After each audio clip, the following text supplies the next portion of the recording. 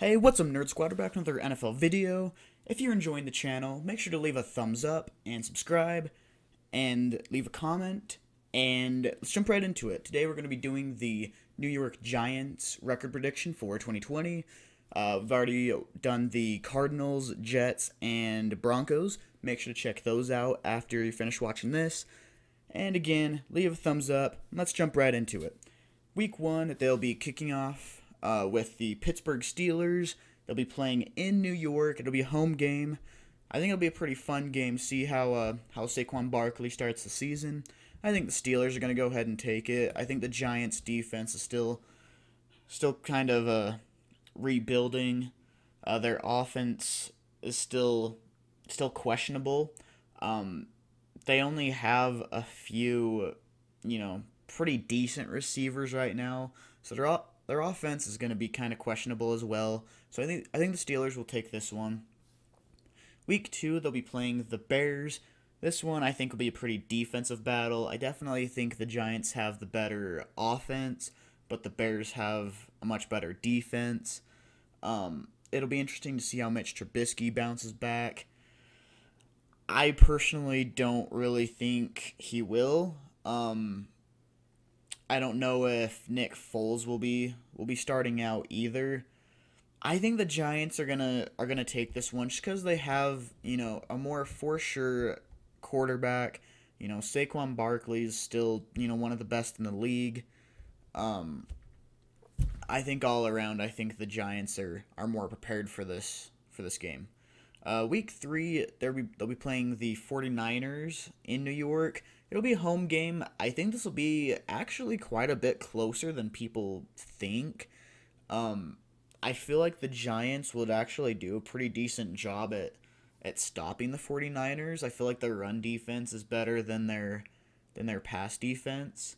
I do still think the 49ers will take it, but I don't think it's going to be, a huge blowout.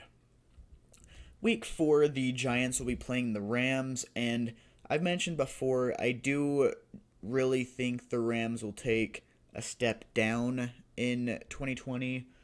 They lost a lot of key players. This will be a fun game. I feel like it'll have a lot of points put up.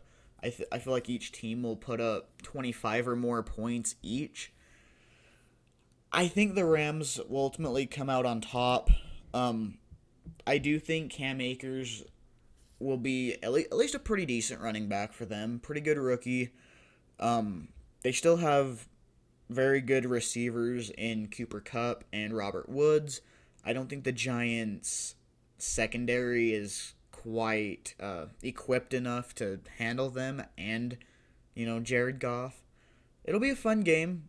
I think it'll be close, but I think the Rams take it. Week 5, we have the Giants and Cowboys. Now, this one's hard for me.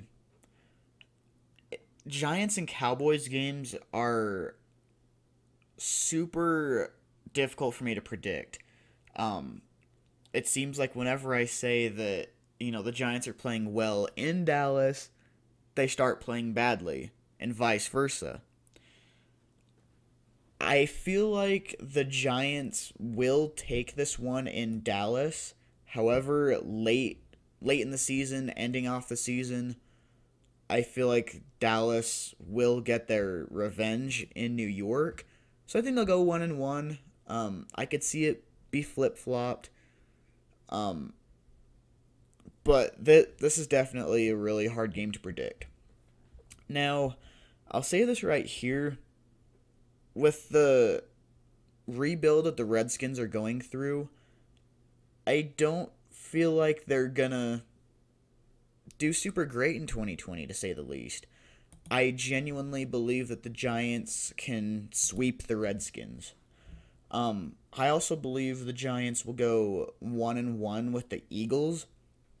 This one's kind of hard to predict where the wins will come.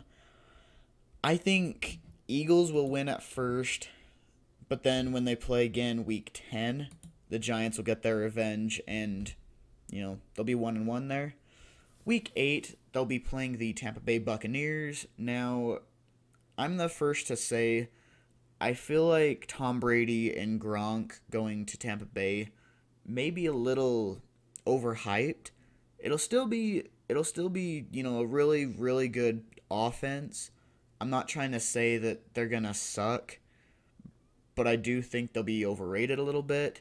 However, that Buccaneers defense, I feel like, is the real slept on piece for Tampa Bay.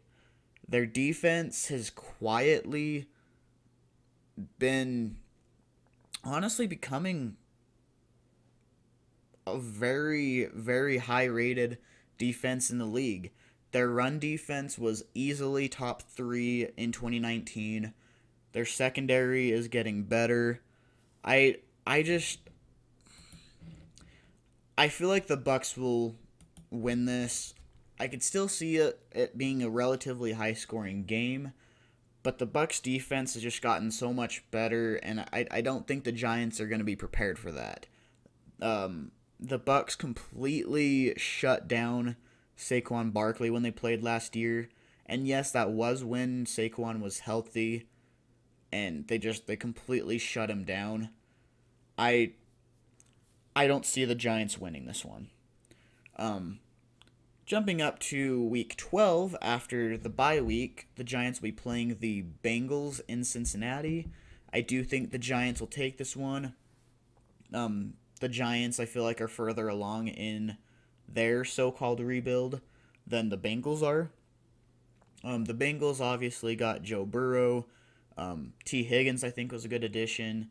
They did get some good defensive pieces, but I feel like they're still in that rebuild stage, and I don't really think the Bengals are really gonna try to win now yet. I think they're gonna have another, rough year of winning 2 or 3 or 4, possibly 5 games.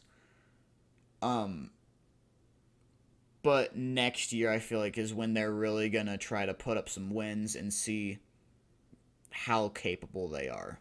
So the Giants will take that one. Then week 13, the Giants will be playing the Seahawks. Now, I don't know if you guys have noticed, but running backs tend to kind of destroy the Seahawks. Um, I know at least Christian McCaffrey, each time he's played them, he's ran all over them.